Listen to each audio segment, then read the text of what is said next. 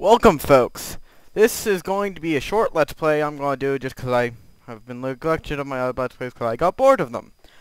Ooh, it's by LucasArts. You know what that means. If it's by LucasArts, it's awesome. Star Wars is awesome.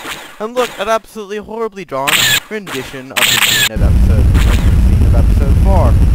You know it's going to be good. You see, I actually do like this game, but I'm going to be making fun of it. This is Star Wars Arcade for the Sega X. This is going to be an awesome adventure, people. And also,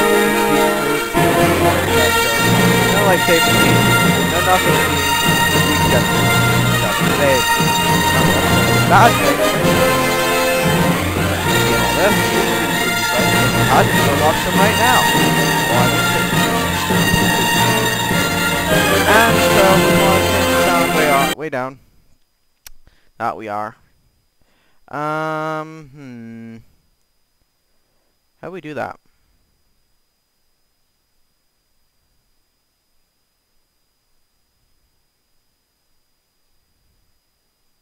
Man. We're just going to do this. Yay!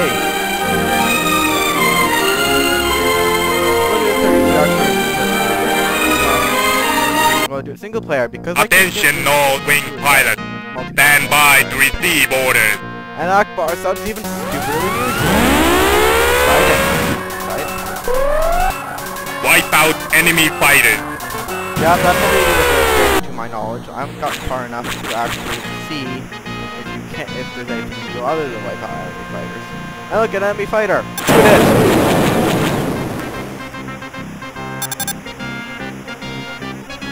Uh-oh, better slow down. So the tides will go in front of me like it is. See, like that.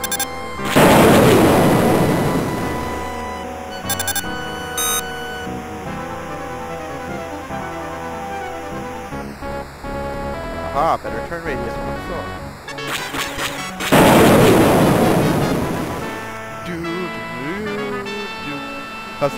Classic music, horribly mauled. See, the Genesis kit, this is for the 32X. The 32X is an add-on for the Sega Genesis.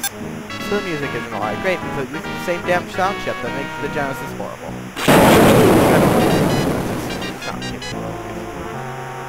I mean, Fantasy Star 4 has amazing sound for a Genesis. If that was on it, now fly forwards, peoples. Fly forwards. Ah, good little.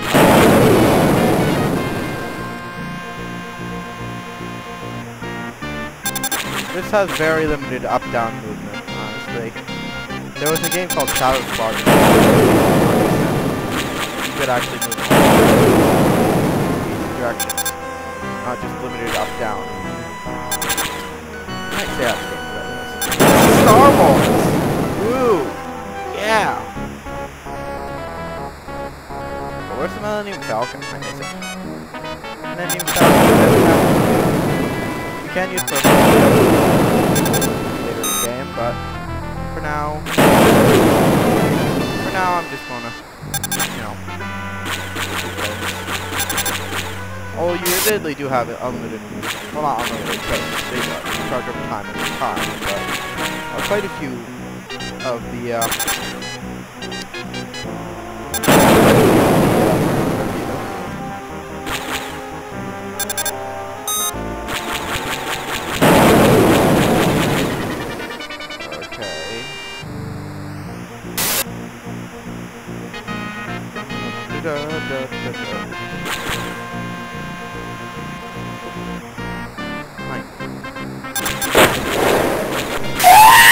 Oh no, R2 died!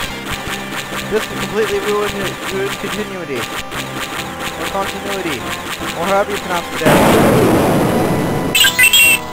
Oh, he's not dead, never mind. Oh well, worth the shot, right? Wipe out enemy fighters. I need to wipe out enemy fighters.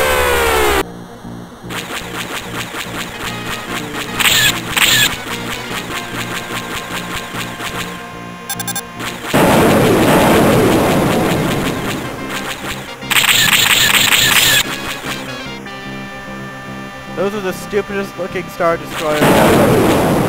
I mean, they have more engines than they should, and they're attacking the graphics, but oh well. Admittedly, these are better than Star Trek 64, although Star Trek 64 can be played on a SNES with no add-ons. They need a 32X for this. I have a 32X, but I'm old board for it, so I can't play this. It kind of sucks. I bought it and it said, oh, it has all the boards. So I spent several days trying to figure out what I was picking up wrong. And then, you know what happened? I didn't have it. Dang eBay. Why must you be my only trustworthy source of getting the old games and such? Other than garden sale. No, and Craigslist. It was a really hard. Really hard. Particularly when it's as obscure as this. Honestly. Ties behind. Ties in front. Thai food. Tasty. Thai food.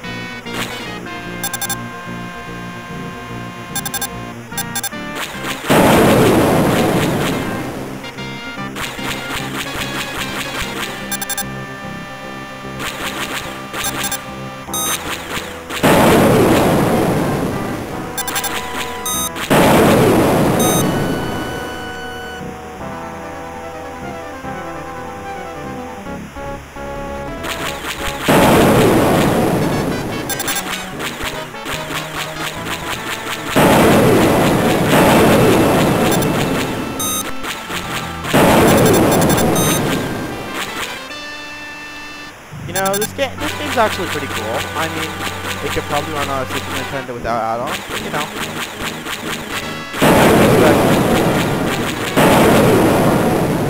If anyone has seen the 32X on top of it, it's like a big bulgy thing on top of the streamlined Genesis. Uh-oh. I'm screwed. I'm screwed. Alert. You are screwed. Alert. You are screwed. Danger. Luke Skywalker. Okay. That was it. You see, I'm terrible at this game. And now we get to listen to a terrible edition of the Cantina music.